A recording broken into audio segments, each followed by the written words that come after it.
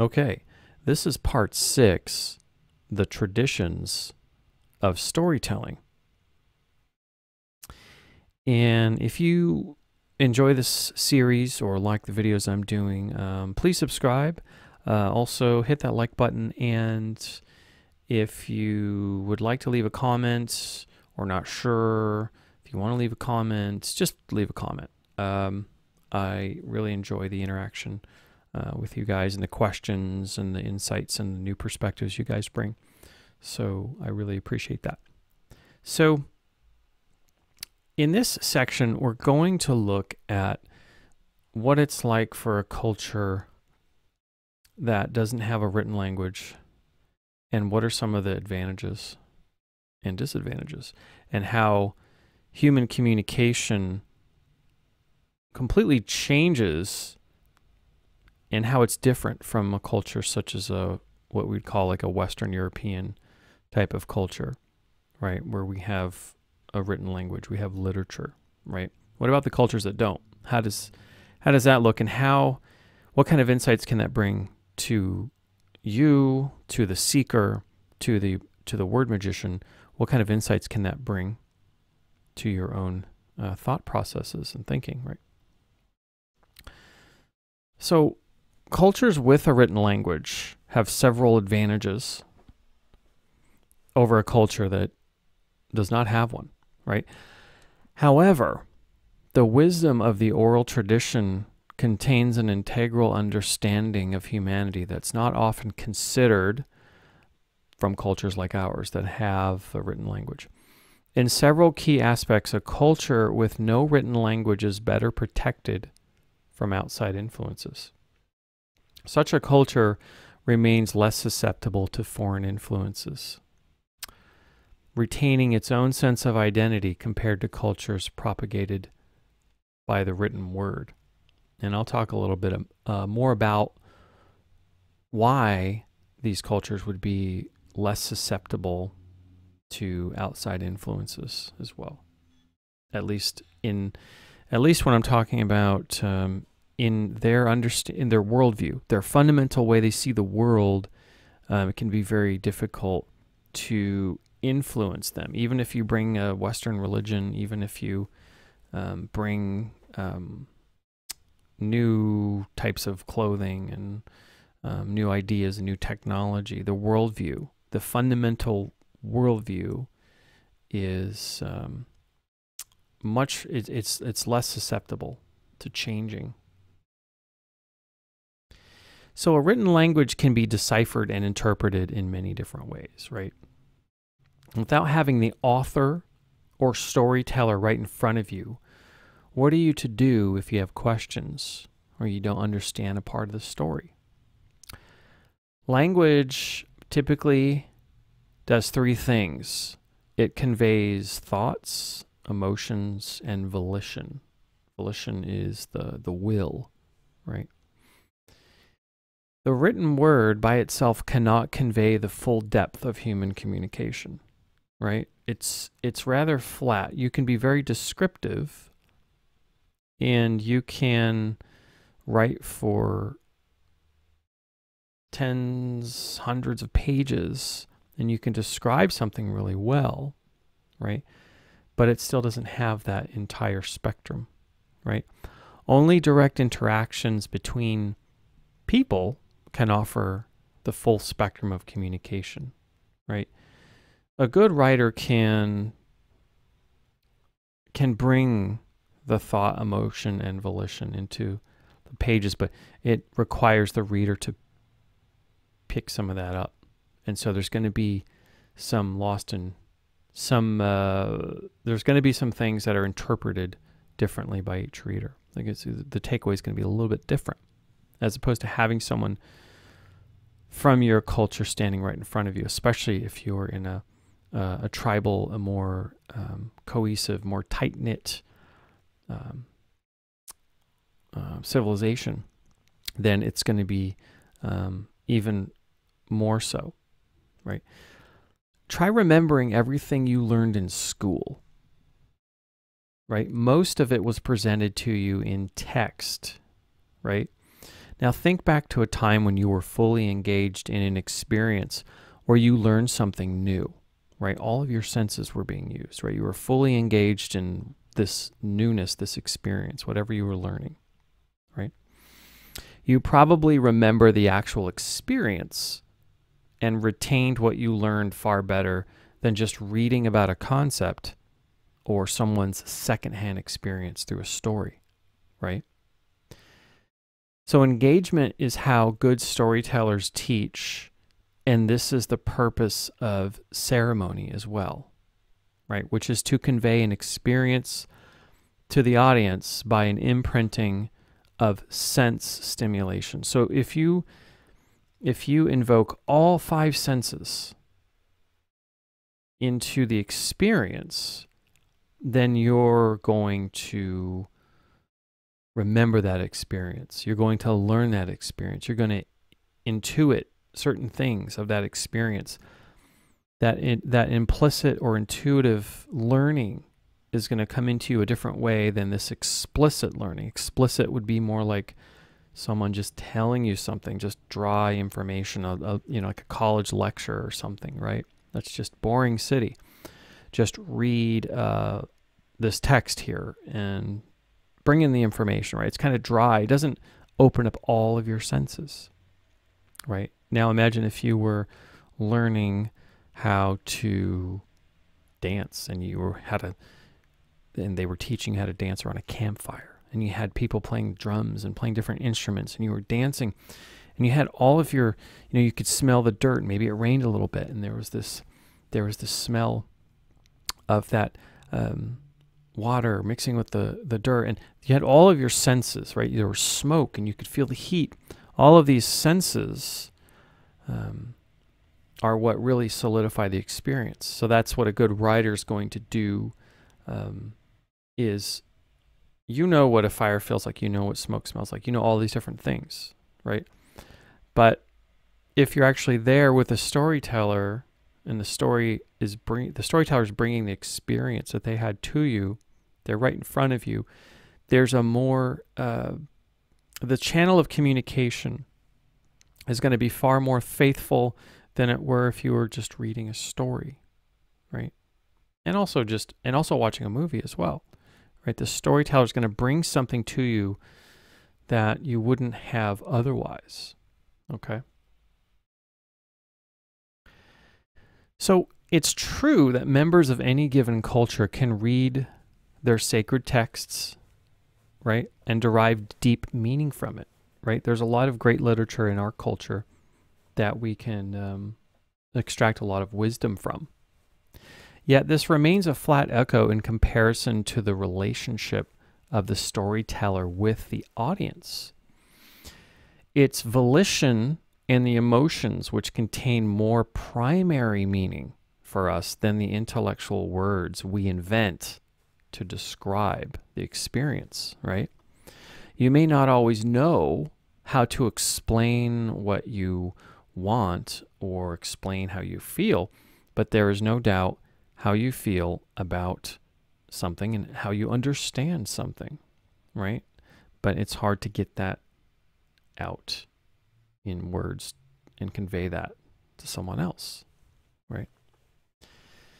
So it's a two-way street, right? The storytellers here, imagine you're around a campfire and you have this great story. Someone's telling a story and they're walking around or looking at you, and they're, it's a two-way street because they're channeling, in a way. A good storyteller is channeling their experience. I mean, look at this village elder here.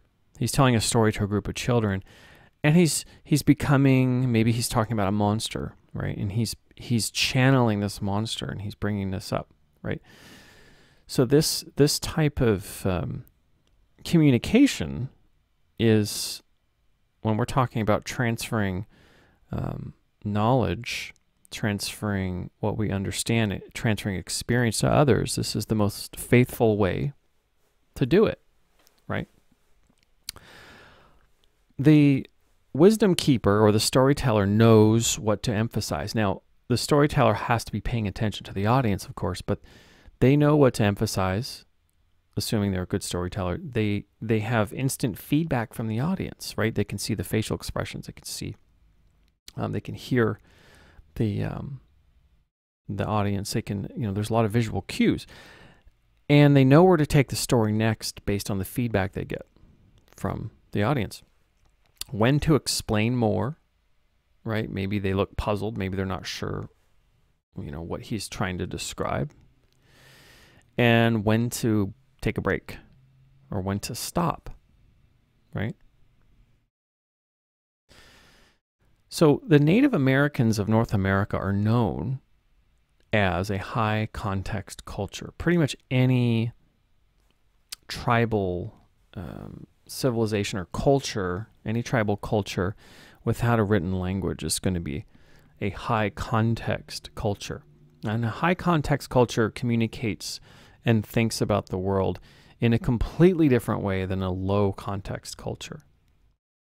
Relying solely upon the oral tradition and direct human interactions to pass along a culture's wisdom and customs means that such a culture experiences far less fragmentation and misunderstandings in communication than a low context culture would. To a Westerner, a story told to them by a Native American may seem long-winded, and that the person speaking to them is wandering around and not getting to the point quick enough. In a tribal culture, however, context matters, and background information is very much necessary in the overall big picture sense of the story. It's like creating a spider's web where everything is interconnected, right? This doesn't mean there are no disagreements in high context cultures, but the way disagreements are reconciled, the way they're handled, differ greatly between these two groups. This image here is this is called the Man in the Maze. And there's a lot of stories and legends. This is the Great Seal of the Gila River, Maricopa, the Gila River Indian community. By the way, the Pima tribe, it says Salt on that sign there. It says Salt River Pima, Maricopa Indian Community. Pima is not really the name of a tribe.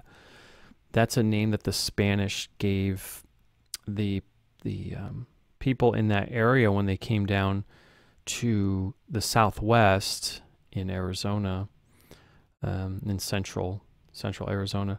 The people there are called there's the river people, the Akimel O'odham, and then there's the land people, the Tono O'odham, and then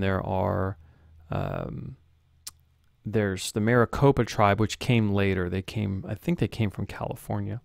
But Pima, the word Pimash is I think that's a Tono O'odham word that means I don't know. And so they would try to communicate with the Spanish, and they would say Pimash, and the Spanish just started calling them Pima, but Pima is not really the name of the tribe. But this Man in the Maze there's a creation story.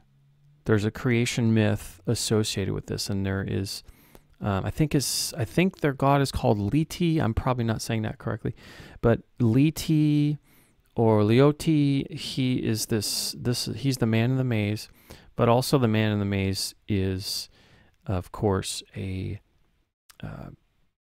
describes your life and all of the different events that surround your life, and this center of the maze, this kind of returning to source. I've heard this described in many different ways by members of the tribe. And it's very much open to interpretation, but essentially this Man in the Maze is your journey, right? And it's a beautiful emblem, and you see it all over the desert Southwest, especially in the Phoenix area. If you're going through any of the reservations local to the Phoenix area, you're going to see this man in the maze seal. And there's a lot of folklore associated with it. It's very, very interesting. So the let's go from one indigenous group to in one part of the world to another in the British Isles. A prime example of the wisdom of the oral tradition rests in the Celtic tribes of Ireland. At the time of the Roman conquest, it proved to be quite difficult to usurp the culture of the prehistoric peoples of Ireland because they had no written language to decode. These aren't actually people that came out of the hills that are still living that way. Obviously, it's a reenactment. But the Celts' spoken language was entirely their own, and it remained indecipherable to the Romans as there was no real way to study it, right? You couldn't take any of their literary works. You couldn't take anything like that and cast spells into it, right? Or write down laws and hand it to them and say, here, this is the law now, right? You couldn't do anything like that, right? So they were insulated from this kind of influence of any kind of word magic or word sorcery. Wouldn't have any effect on them because they weren't, they didn't have a written language, right? But so it was nearly impossible to post something up and say, well, this is the law now, right? Right? It's really difficult. So these type of cultures without a written language are a lot, how you would say, like they're a closer knit group, right? And they have a way of communicating with each other that requires face-to-face contact, right? You don't just write down and hand a bunch of laws around, and it's a very different way to communicate as a human being. Here's another example of a culture that is from the British Isles. This group is actually a Celtic group, and they live in France.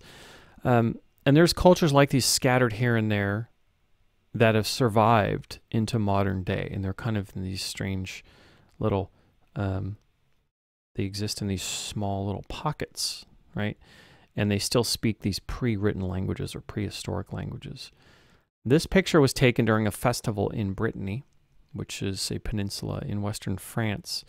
And the Breton people of this region speak a dialect classified by linguistic experts as an insular Celtic language. It means their language is completely unlike any languages spoken on the continent. So, there's French spoken to this, further to the south. There's Spanish. There's English to the north, just across the channel. Their language is completely unlike any language, and of course, because this group of people came from the British Isles, so their dialect is related closer to Cornish and Welsh from the southwest regions of Britain. It's believed that the two main branch languages of the British Isles, both Gaelic and Brittonic, and their subsequent dialects co-evolved together. It's likely that differing tribes on the British Isles were able to find enough common ground linguistically in order to effectively communicate across cultures while retaining their unique identity, right? There are certain verbal cues in a culture that exist that don't translate as well, right? There's just certain things in different cultures that unless you're explicitly told, there's no way to know, right? So the direct experience, so now we've got a few examples of some cultures in the world that exist and have a high contextual worldview. They have a high contextual culture. And in their high contextual culture, everything they're a little more tightly knit. They're more integrated with each other's understanding of the world than a low context culture such as ours. So now let's talk about what it would be like to have an experience and then try to communicate that experience to someone else.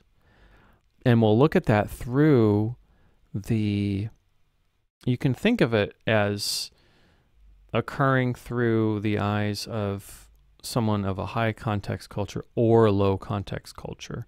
But let's think about, because when it comes to word magic, we want to think about exactly how do we take what we know or what we think we know, what we've experienced or what we believe we experienced. How do we translate that? How do we interpret that ourselves, and how do we tell it to someone else, and how does it even work? Because that's a huge part of word magic. Is basically word magic is how to interpret, how to think about what you're interpreting, and how to take that interpretation, how to take what you've just thought, how to put that into words for others, right? And how to do the reverse as well. So in this experience we have in the world, right, the direct experience is primary, right? What we experience, the rawness of reality is the most primary thing. It exists without words. It came into being without any kind of manual or rule book or language, right? It just came into being, right?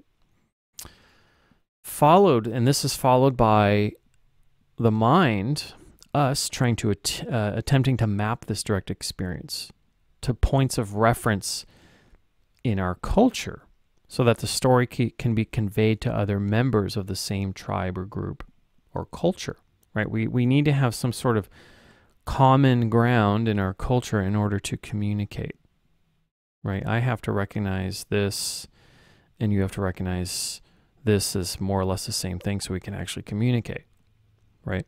So in a sense, the telling of a story is no less than fifth-hand information. It even goes into sixth-hand information. You think that you're telling a story to someone else and they're getting it secondhand, right? But if we really dig deep enough, we shall see that actually there's a lot more going on. There's every time something has to transfer from one phase to another, right? It kind of, if we phase change in a way, if we change phases, then that kind of turns it into, first hand, second hand, third hand. It maps to the amount of times that we phase change, the amount of times that we transform an experience to what we perceive, to what we think about, to what we talk about. Every one of those little steps is a transformation. And I'll detail those in the next couple of slides here, so I can illustrate exactly what I'm talking about here. So between the direct experience, processing of that experience, perception of the experience, and thinking about it until it reaches the audience, quite a few overlooked transformations have taken place when it comes to the spoken word, when it comes to relaying our story to someone else, right? Each transformative step is an operative change, or you could say it's a phase change from the original experience into something slightly different, right? It's that phrase, you had to have been there, right? To really fully grasp what the experience was like, you had to have been there, right? So how do we take someone there as closely as possible? And what are the steps involved? Because if we don't know the steps that are involved, and we're not aware of each of these transformative processes in our reality, then we're not going to be very good communicators. We're not going to be good thinkers. We're not going to be, we're not going to grow as seekers, right? Until we at least understand these steps. So you don't have to commit these to memory, but we have to realize in our awareness that these exist, And it's sort of one of those things that once you realize something exists, there is no committing to memory. There is no, you're not just going to spout off a bunch of facts and impress everyone with what you know. It's just once you're aware of it, you can't become unaware of it, right? So it's not about filling your head with information. It's more about just slowly notching up your awareness bit by bit by bit, right? There isn't some concept for you to grasp here. It's mostly just, here's some awareness. Here's a little bit of awareness, right? That's all. Hi, this is the end of this part of the video. Stay tuned for the continuation next week. If you enjoy what I'm doing, please subscribe, hit the like button, and feel free to add your comments as well. Thanks so much for watching. See you next week.